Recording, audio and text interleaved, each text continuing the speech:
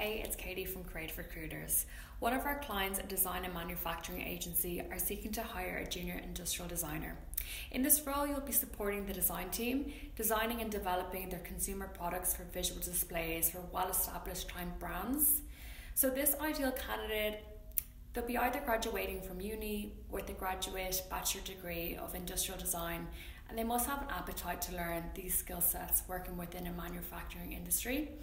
This role is going to be based in Bayside, Melbourne, and will require someone to have a driver's license just to get around, visit their clients on site also. If this role sounds of interest, I look forward to hearing from you. Thank you.